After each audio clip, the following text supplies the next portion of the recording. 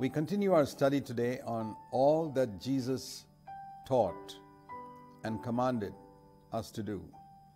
The importance of this is because this is what our Lord said we must proclaim in every nation once we have made people His disciples. And this is a lifelong thing. It's not something that we can finish in a day or two. Every single thing that Christ commanded is something that we are to do, and if we have not done it, we have not completed the Great Commission. So we've been looking at the Sermon on the Mount, and we've looked at 9 right attitudes that He spoke on in chapter 5 and 9 wrong attitudes in the remaining chapters up to chapter 7. And we now look at chapter 7 and verse 6. Beginning at this verse, we have, as it were, the concluding paragraphs, the conclusion of the Sermon on the Mount. Do not give that which is holy to dogs, and do not throw your pearls before swine, lest they trample them under their feet and turn and tear you to pieces.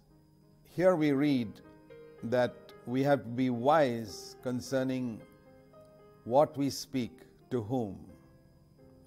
In the book of Proverbs, we are told in Proverbs 27 that we're not to answer a fool according to his folly. When you look at Jesus' own example, He's the example when we try to understand a verse.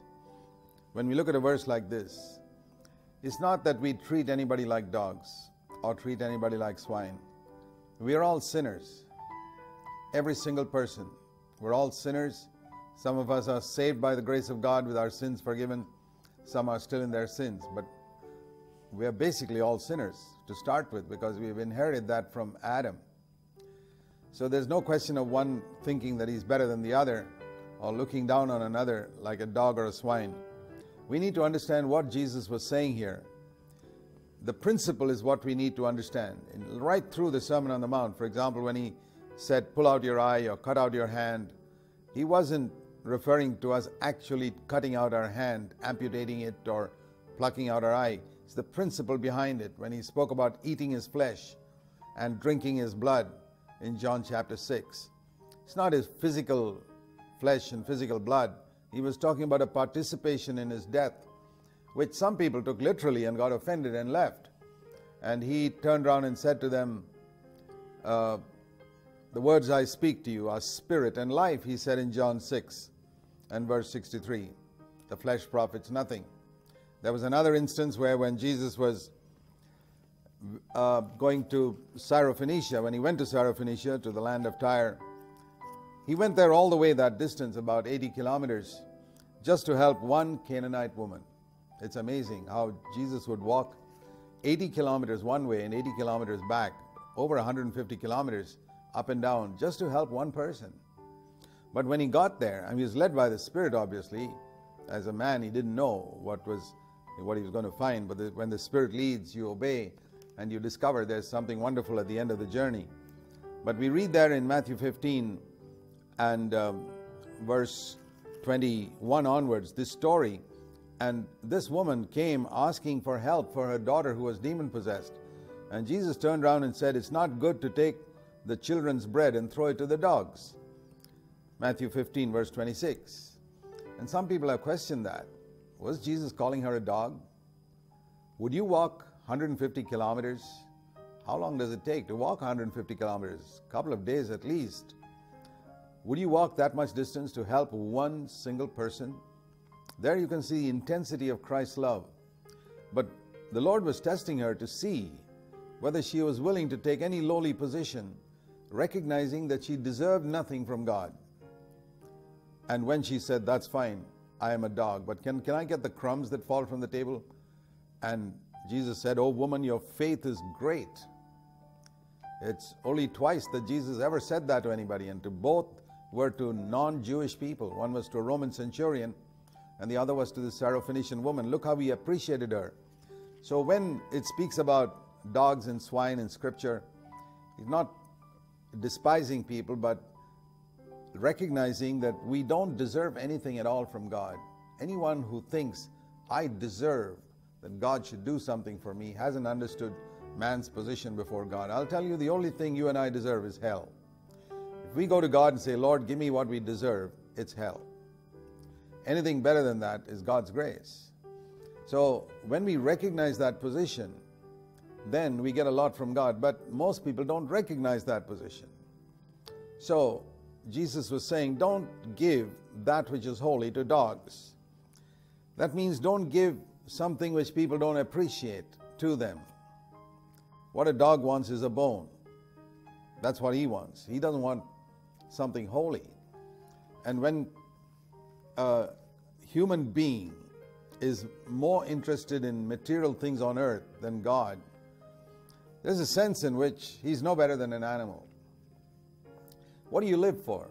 Just to bring up children, have sex, sleep, eat good food? Well, that's what all the animals are interested in too. Animals are always interested in earthly things.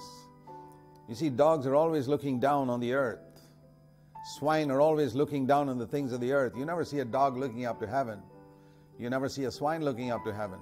Animals are looking down at the things of the earth, and that's the meaning of this. People whose mind is set on earthly things. A true Christian has got his head lifted up. He's looking at things above. And people who are not interested in the things above, it's pointless giving to them that which is holy. It's like casting pearls in front of swine. What swine need is a lot of rubbish. That's what they love to eat. And so it's pointless giving that which is holy. He's talking in relation to the Sermon on the Mount. The Sermon on the Mount is not meant for unbelievers. Basically, that is the point of Matthew 7 verse 6. Don't give this message to those who are not born again, because they cannot appreciate it.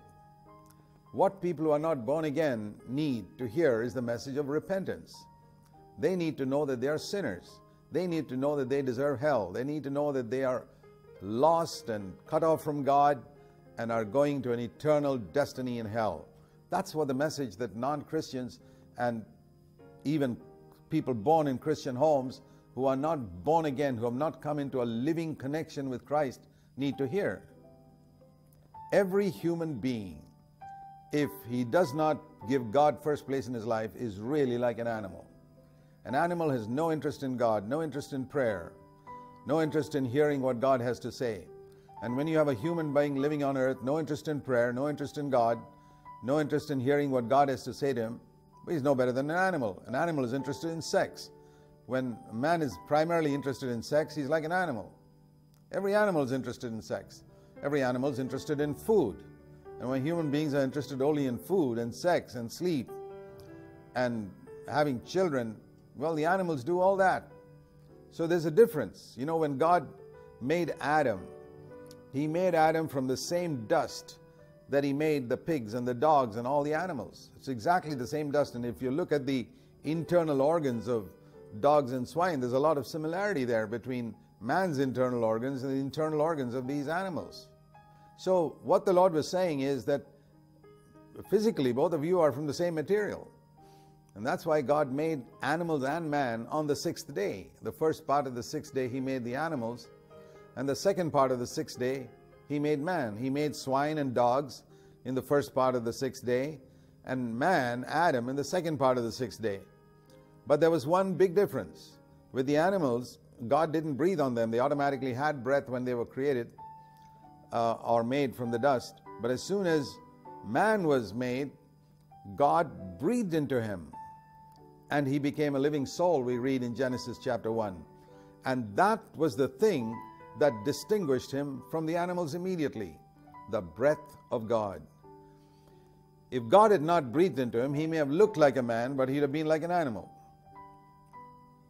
But the moment God breathed into him, he became a living soul. He became an eternal being, unlike animals who are not eternal. When an animal dies, he just becomes dust. But when God breathed into man and man became a living soul, he became an eternal being at that moment. An eternal being answerable to God. He didn't have eternal life, because eternal life refers to life that had no beginning, and only God has that. But we can receive that eternal life when we repent of our sins and come to Christ and receive him as our Lord and Savior.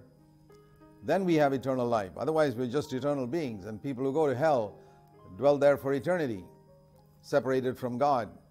So what the Lord is saying here is there are two distinct categories of people on this earth. There are those who live just like animals, like dogs and swine, and there are others who recognize that they are supposed to be children of God, and who recognize that God has made them eternal beings answerable to Him. So when God breathed into man, he was made of dust, but with a conscience that made him aware that he's answerable to God for his actions and his words. Now, animals don't have a conscience. They don't have any sense of guilt when they do something wrong. Whereas man, even if he is completely illiterate and a barbarian in a jungle, he has a sense of guilt because he's got a conscience. Even the barbarians in the jungles bow down and worship maybe a rock or a stone or a sun or something. They have some awareness that there is some creator, eternal being whom they are answerable to. And you never find a religious dog anywhere, or a religious monkey or swine. Why is it that even barbarians have that sense of awareness of an eternal being whom they are answerable to? That's because they got a conscience. And every man's got a conscience, and that's what distinguishes man from swine and dogs and animals. So we need to recognize what truth we can give to each person. That's what Christ is saying in this verse. The Apostle Paul says here, in writing to the Corinthians, he says, I decided, 1 Corinthians 2:2, that when I was with you, I will only speak about Jesus Christ and Him crucified. Now, some people have misunderstood that verse as if that is the only thing we are ever to speak on. If ever you take one verse out of its context, you can get a wrong doctrine. And that's how many cults are built. Whenever you read a verse in Scripture, remember it is part of a letter. And if you take one sentence out of page 2 of a letter, you can get a wrong understanding. Read the whole paragraph, the whole letter. And when you read the whole paragraph, you read that Paul is telling the Corinthians, with you people, I could only speak about Christ dying for our sins, because in chapter 3 he says, you're like babes, and babes can only drink milk. You don't put solid food in the mouth of a 1-month-old baby, it'll choke to death. So what do you give a 1-month-old baby? Milk. What do you give a newly born babe? Milk. You cannot put solid food into that child's mouth because it can't chew it. And so that's what he's saying here. But he says in 1 Corinthians 2:6, we do speak wisdom among those who are mature. And you guys are not mature, so I can't speak God's wisdom to you people. I can only tell you Christ died for our sins, because you're constantly falling into sin and asking God to forgive you and again falling into sin. What do you need to know? You need to drink milk. Christ died for your sins. Repent of your sins, confess it, ask God to forgive you. But he says, how long are you going to be babies? You need to grow up. That's what he told the Hebrews also. The writer to the Hebrews says in chapter 5, he says, you people only can drink milk. You're not ready to eat solid food, the food of righteousness. Hebrews in chapter 5, he speaks about that to Christians who should have become more mature. He says in Hebrews 5:12, by this time you should have become teachers. But you still need somebody to teach you the elementary principles of the oracles of God. And you need milk and not solid food. So just like we don't give pearls before swine, and we don't give that which is holy to the dogs, we don't give solid food to babies. So the point here is we need to give appropriate truth to people according to their spiritual level. If they're not even converted, it's no use taking a Bible study on the Sermon on the Mount to them, because that is not meant for them. That's meant for disciples. So if a person's unconverted, what he needs to hear is about his sin. He needs to hear how terribly guilty he is because of his sin before God, how he's headed to an eternal hell, how he's a rebel against God, and how God's wrath and judgment are resting upon his head. And he needs to turn and be broken and humble before God and ask God for His mercy. That's the message for the sinner, not the Sermon on the Mount. Forget it. Then when the person's converted, then we can teach him, like first to begin as a babe with milk and then go on to mature teaching God's wisdom. Then we can, once he's a disciple, we can teach him the Sermon on the Mount. Now this is a very simple principle. Because there are many people in the world who think Christianity is following the Sermon on the Mount. No, it isn't. The first step of Christianity is laying a foundation. And that foundation is, you're a sinner and you're on your way to hell. You're a rebel against God. And you need to repent of that and come back in brokenness and humility and repentance. Feel sorry for your sins and want to turn away from your sins and believe that Christ died and took the punishment for all your sins upon the cross. And He proved that that was the only way of salvation by rising from the dead. The thing that distinguishes Christianity from all other faiths is two great truths.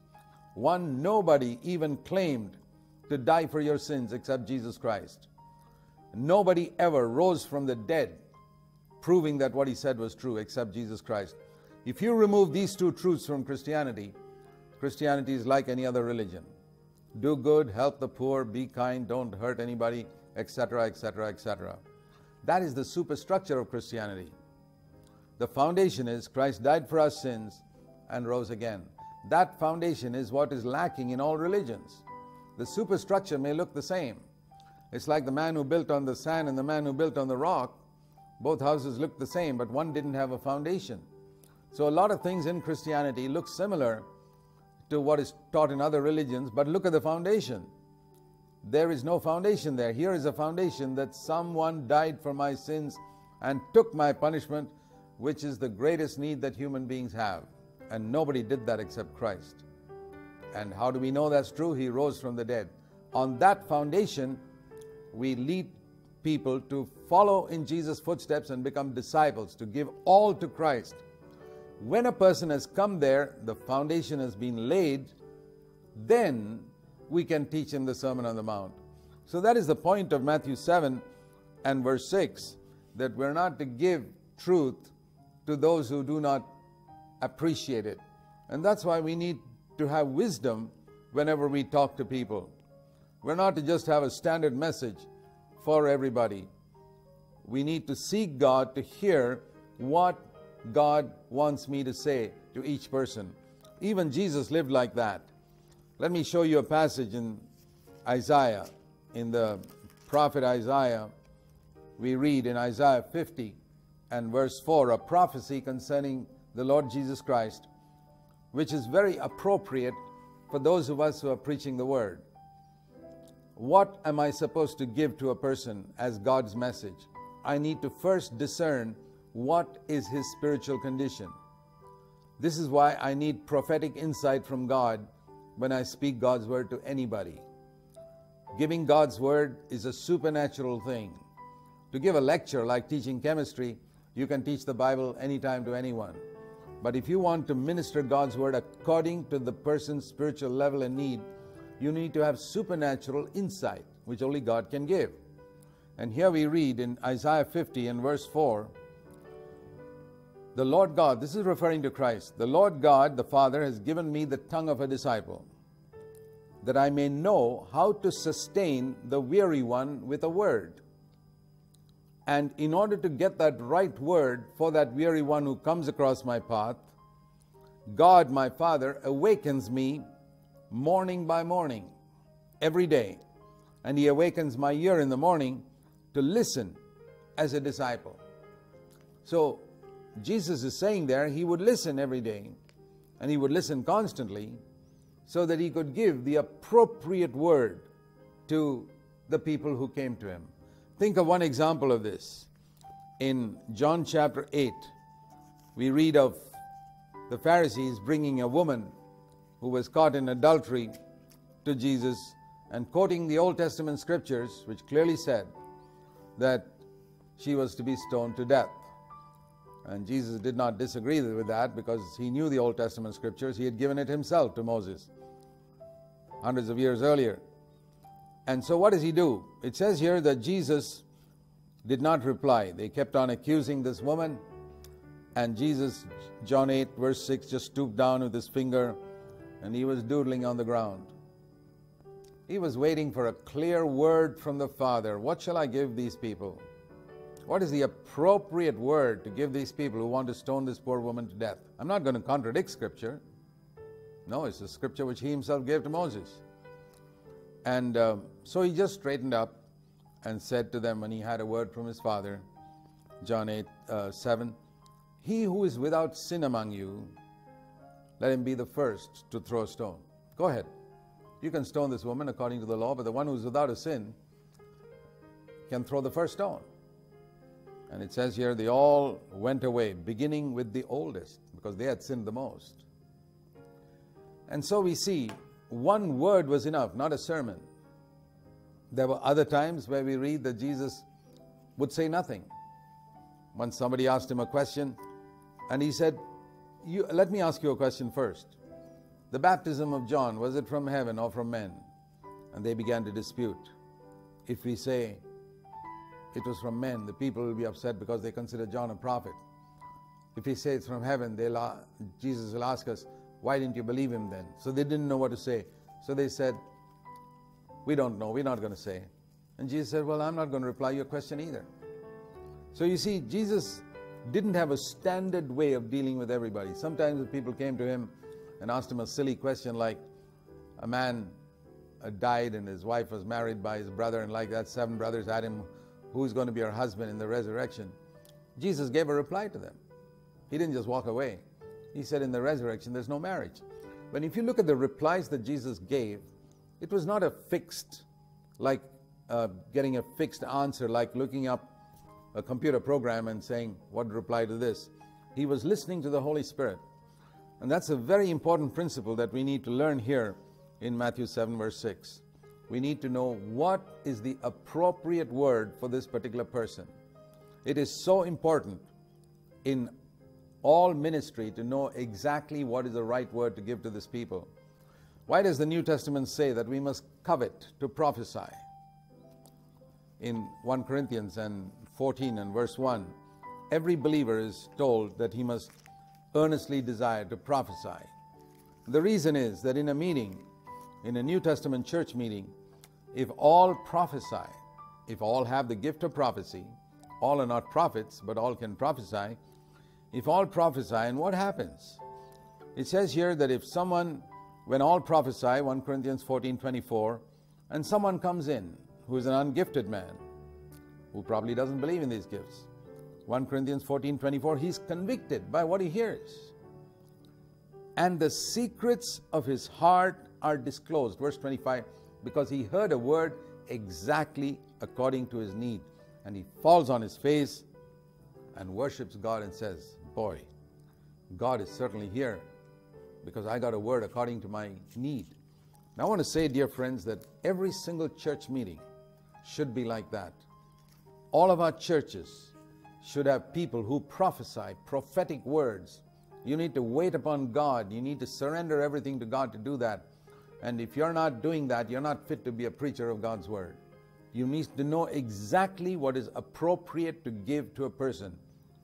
And that is the point of what Jesus is saying here. When you see someone who's like a swine, give him what's appropriate to him. When you see someone who's like a dog, give him a bone. You can't give him the Sermon on the Mount. In prophecy, as we seek for the gift of prophecy, God gives us the ability, when we get up to speak, to discern exactly what is the need of the people who are in front of us, and God will give us the word to their need. So this is a very important principle that Jesus concludes the Sermon on the Mount with, as something very, very important for us to understand, especially for those of us who are called to preach God's word, whether to unbelievers or to believers. We don't despise anyone. If you despise someone, you're not fit to be a servant of God. Jesus didn't despise the worst of sinners. But we need to have an appropriate word according to the need of the people. And that is the point of Matthew 7, verse 6. Let's pray. Heavenly Father, we bow before you and we pray that you will give us understanding and discernment about those to whom we share the word of God with, whether as preachers or as individual witnesses for you. We pray in Jesus' name. Amen.